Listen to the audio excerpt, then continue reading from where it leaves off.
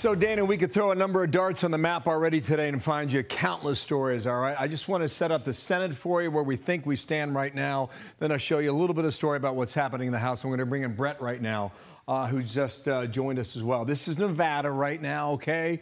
You've got some outstanding votes still, but Laxalt, the Republican, is hanging on to a slim lead right now. There's a little bit of vote out down here in Clark County. That's Las Vegas. Estimated voting about 80%, okay? So roughly maybe 20% of the vote in Clark County is still out. Up here in the Reno and the Washoe area, okay, so more of a percentage is out. And Laxalt was doing better, by the way, in that part of Nevada than he was down in Las Vegas. I mean, real critical move here now. If Republicans want to try and fight for this majority in Georgia, perhaps a month from now, okay? That's on the Senate side. Much more detail throughout the show here. This on the House side.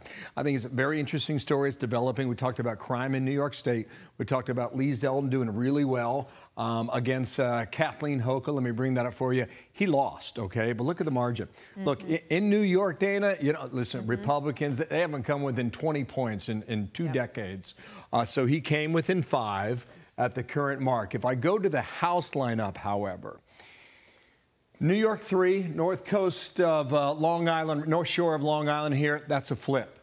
All right, New York 4, South Shore, Long Island down here. Desposito, the Republican, leading right now, so that could also be a flip. Same part of New York, okay? Moving up here, the Hudson River Valley. Sean Patrick Maloney, head of the DCCC, trailing Mike Lawler. Lawler's going to join us next hour. We'll get his state of the race here. If he hangs on, that too would be a flip. Let me move a little bit more down here. 18, if Colin Schmidt can beat Pat Ryan, that would be a flip. But right now, not just yet. 19 would not be.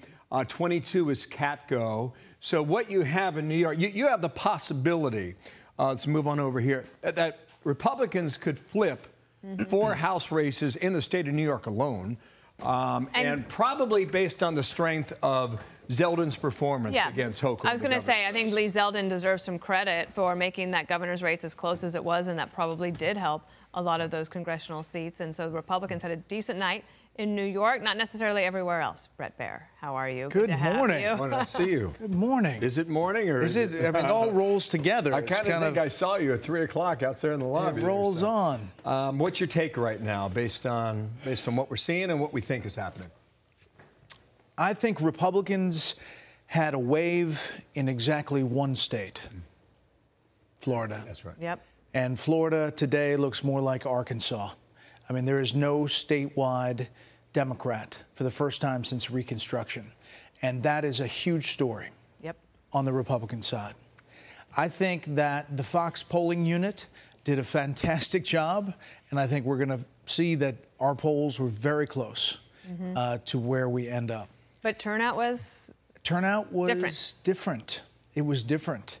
And I think that McCarthy may be right, that at the end of all of this, that he ends up with 5-6 seat majority. But heading in, 10 or fewer was considered a really bad night for Republicans. Looking at the environment, looking at the inflation, looking at the economy, looking at crime, looking at immigration.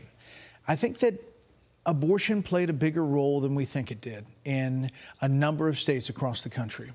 I think that it will be fascinating to see how the president deals with this and what his message is. Because when he makes a message, it will be a signal to everyone about where this administration is going. You can imagine there was a lot of maneuvering last night at the White House where they were probably grateful that they didn't lose more seats, and they're also trying to think of where do we go from here, and then everyone's going to try to put something in that speech today.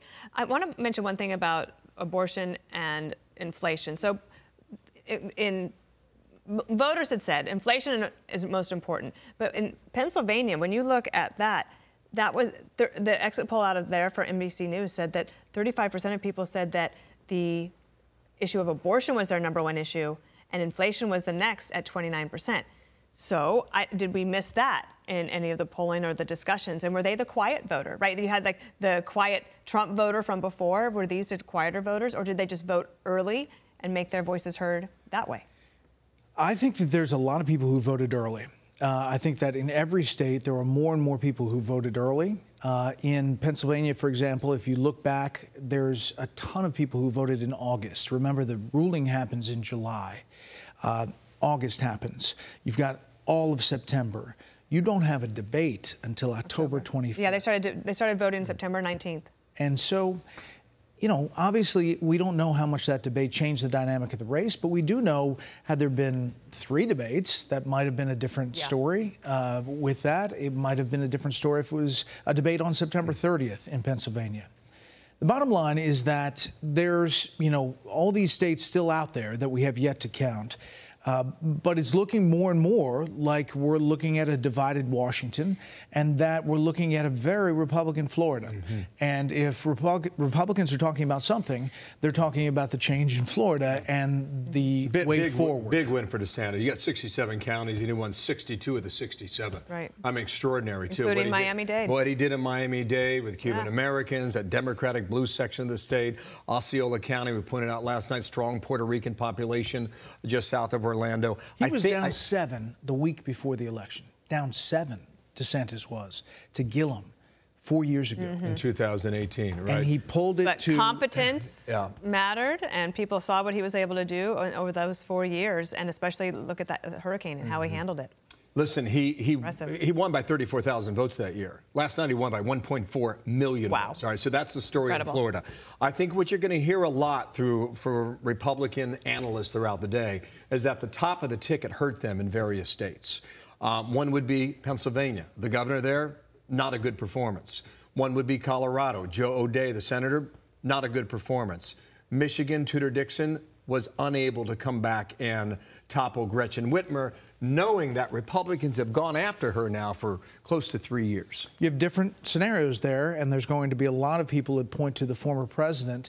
But Joe O'Dea was not a presidential endorsement. He was, in fact, pushed the former president away. Mastriano was. In fact, he had help from Democrats to get through that primary. He was supported. Tudor Dixon was. I think there's a mixed bag here. But that all factors in, and there's going to be a lot of talk about the 45th president of the United States and how much that influence or not influence impacted these races, and the closing argument seemed to work.